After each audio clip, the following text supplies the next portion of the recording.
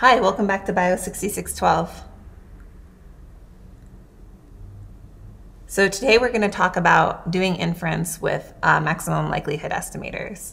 In particular, we're going to talk about the likelihood ratio, the score, and the Wald tests.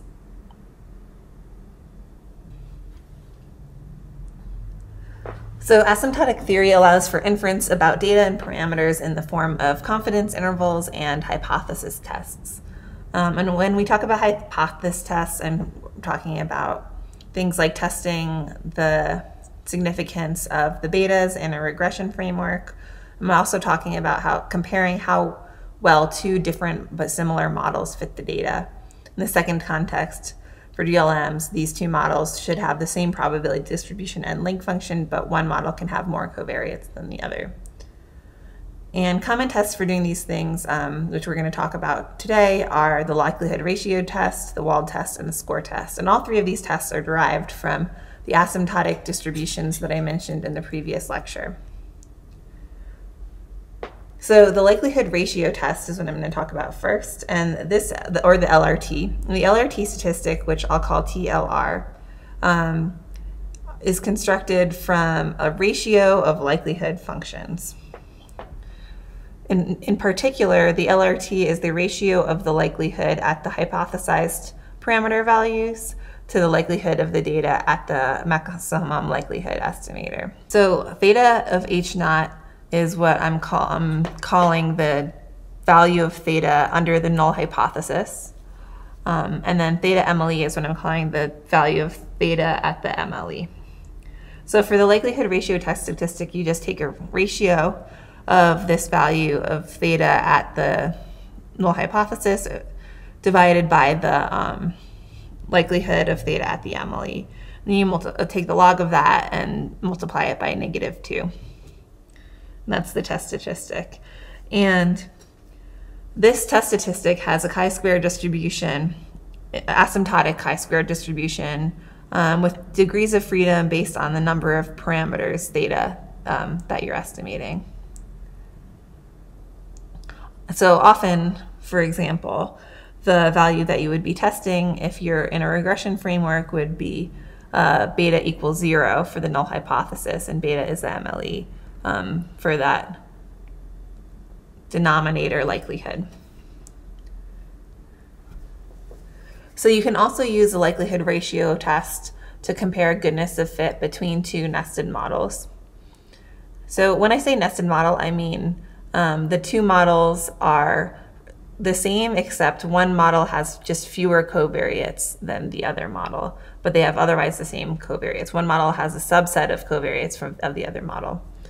And in this framework, you compare the full model, which is the model with the larger number of covariates, to the reduced model, the model with fewer number of covariates. And if you're familiar with F-tests from linear regression framework or ANOVA, I did not mean to highlight that, oh well. These are similar to the multiple partial F-tests. And in the case of the goodness of fit likelihood ratio test, the way you calculate your degrees of freedom is just the difference in the number of parameters in the full model and the reduced model. And then the test statistic is then the same. As an aside, if you want to compare non-nested models, you can use AIC or another information criterion, which we'll get to later in the semester.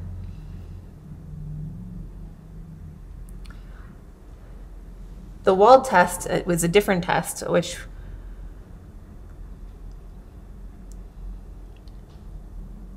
the Wald test statistic we denote Z squared, and this is also based on the maximum likelihood estimate. This is a very easy test statistic to calculate, and because of that, it's the p-value that's often reported in many parameter estimate tables that's built into software like R and SAS. It also has a chi-squared distribution with degrees of freedom equal to the number of parameters being estimated. And there's a couple pieces of notation here that I'm going to highlight because in the next slide, when I show you how to calculate the Wald test statistic, these will come up. Theta hat MLE is the parameter estimate at the MLE. Again, theta H naught is the parameter estimate under the null hypothesis. And then the information of theta hat MLE is the expected information evaluated at the value of the MLE. So then the Wald test statistic is calculated as follows. So there's a multivariate version, and when I say multivariate, what I mean is that's the version that you would calculate if your theta is a vector and not a scalar. And then you take theta minus the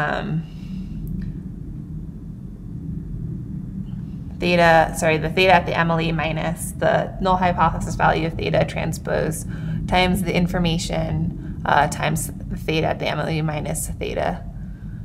But the univariate version, or when theta is a scalar, might look really familiar because this is similar to a z-score. And here you just do the theta at the, and this is just the same. The univariate version, which you get when theta is a scalar, is down here. And that's the theta estimate of the MLE minus the null hypothesis value for theta squared divided by the variance, where variance is calculated as 1 over the information. And this has a chi-square distribution with 1 degree of freedom because there's only one parameter that's being estimated. And equivalent to the chi-squared version, you can take the square root of this test statistic, and that has a normal distribution. So these two sort of statements of the Wald test are equivalent, and they both can be useful. And finally, we have the score test. So the score test statistic, which I'm calling TS, is based on the value of the score function u of theta under the null hypothesis.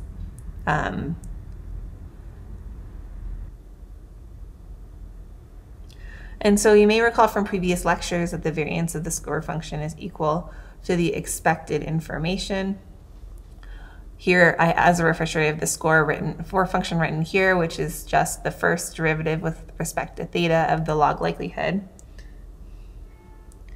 And so if you have null hypothesis theta equals theta h naught, then your test statistic for the score test is given by this score function evaluated at the null hypothesis squared divided by the variance of the score statistic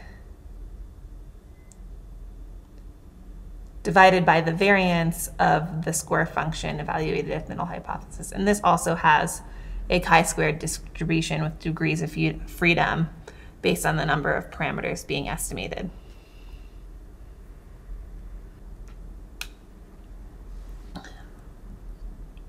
So all of these three tests have distributions that are asymptotically chi-squared. And when the null hypothesis is true, these tests are actually equivalent as sample size goes to infinity. But they differ when in small samples or when h naught is false.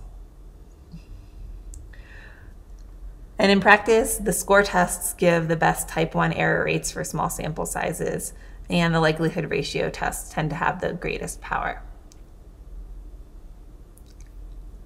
So I'm going to go through, we've been using the Bernoulli distribution a lot, and I'm going to use it again to go through an example of each of these tests. So as a reminder,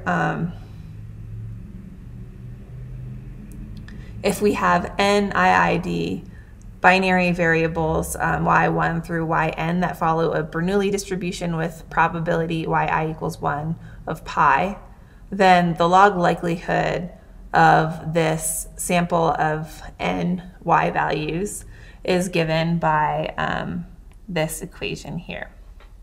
We've calculated this before.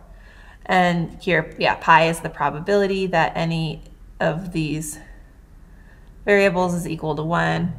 And the MLE estimate for pi, or pi hat, is given by the sum of the yi's divided by n, or y bar. That's the MLE estimate for pi.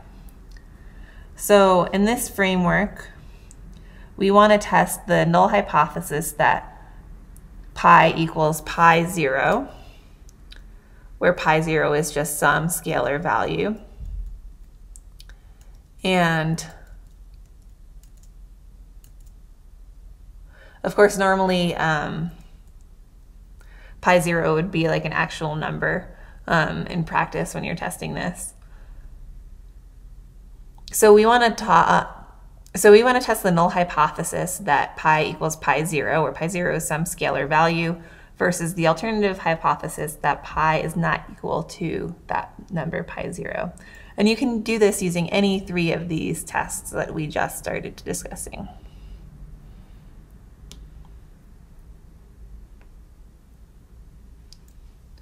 First, I'll go through the example for the likelihood ratio test. So in the likelihood ratio test, you need to have a ratio of two likelihoods, and the test statistic is given by TLR, the likelihood ratio test, equals -2 times log of the likelihood under theta H naught divided by the likelihood under theta MLE. So in that case, we just need to take a ratio of these two likelihoods I have written out here. So I've plugged in, for the top row, I've plugged in theta H naught, which in our case is pi 0, to that log likelihood. And for the bottom, I've plugged in theta MLE, which is pi hat, for our log likelihood. So taking that ratio, what you get is the test statistic for the likelihood ratio test is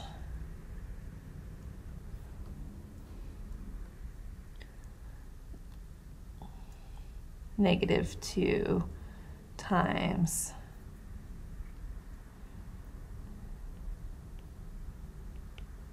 log pi 0 times some yi plus log 1 minus pi 0 times n minus some yi. And then minus this second set of things here, which is log pi hat some yi minus log 1 minus pi hat times n minus some yi. Okay. And we can simplify that a little bit, and what we end up with is -2 times log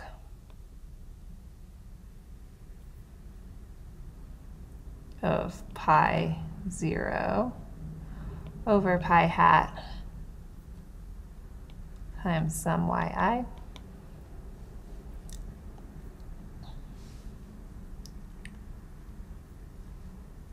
plus log of 1 minus pi 0 over 1 minus pi hat times n minus some yi. Okay. So that test statistic we just calculated is going to follow a chi-squared distribution with 1 degree of freedom, 1 coming from the fact that there's just one parameter, which is pi hat, that we had to estimate.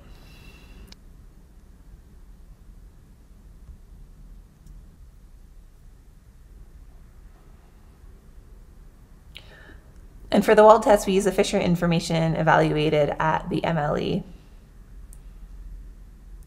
So the MLE is given by pi hat, which is equal to y bar.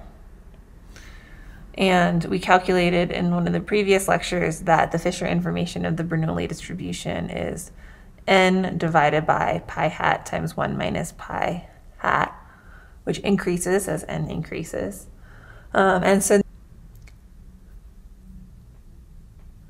So then the Wald test statistic is just the theta hat MLE, which is pi hat in this example, minus the theta under h naught, which is pi 0 squared, divided by the inverse of the information, which is theta hat 1 minus theta hat over n. And this also has the chi-squared distribution with 1 degree of freedom.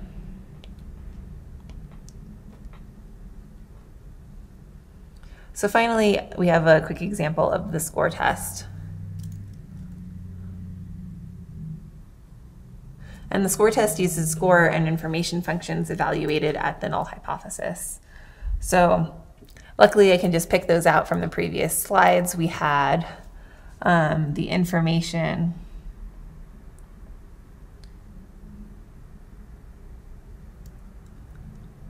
of, we had the information of pi is equal to n over pi times 1 minus pi. And we had the score of pi is given by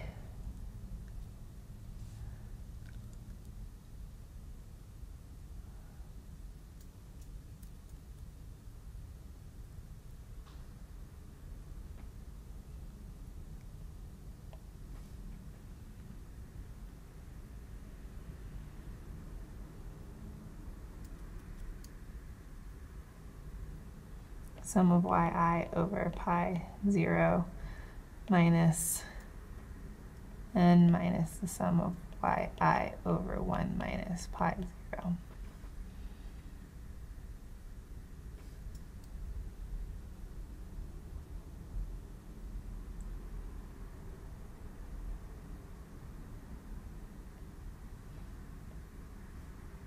Squared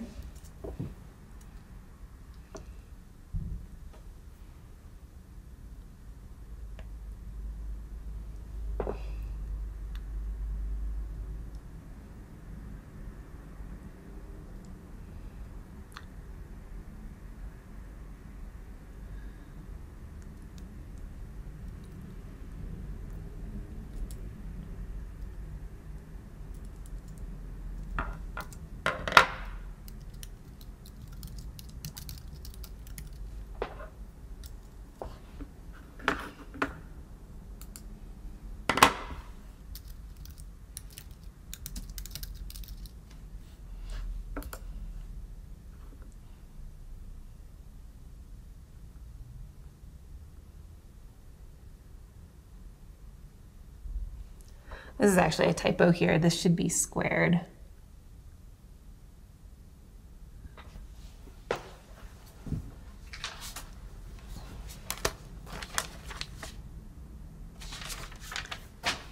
But then you can plug in this value from above of the information and the score to get that value of the test statistic, which also has a chi-squared distribution with 1 degree of freedom.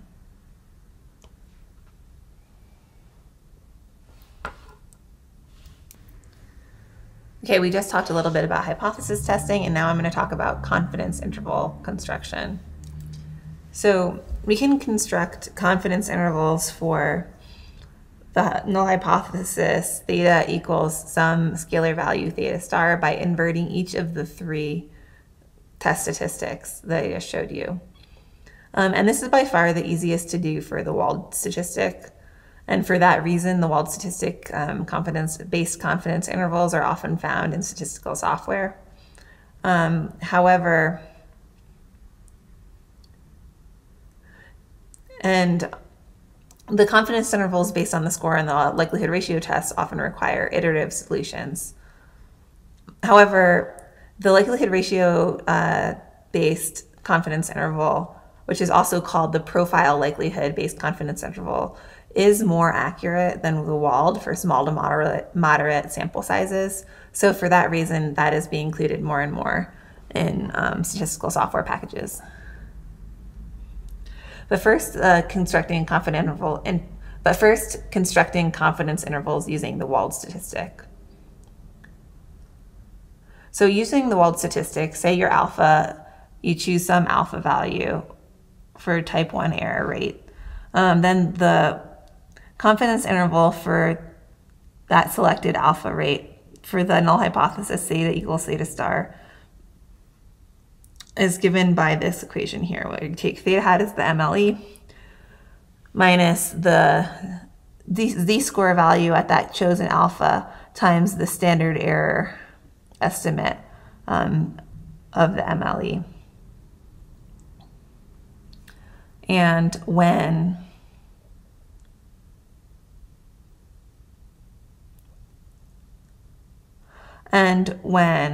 alpha is equal to 0.05, you see the familiar z-score number 1.96.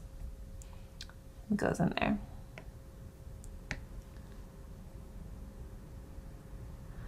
So to construct confidence intervals using the likelihood ratio test, it's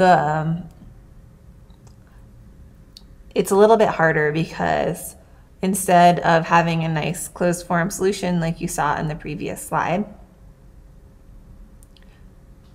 so to construct the confidence interval using the likelihood ratio test statistic, you have to solve that using a back and forth iterative equation that gets the solution, that finds the values of theta star such that this equation here is satisfied, where the ratio of the likelihood of under the maximum likelihood estimator theta hat over theta star is less than the chi-squared value at your chosen alpha level, where that chi-squared value is the 1 minus alpha quantile from a chi-squared distribution with 1 degree of freedom.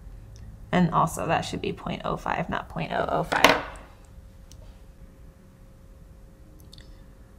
Okay, thanks. And that's it for today. We're going to go through some more specific examples in lab next week.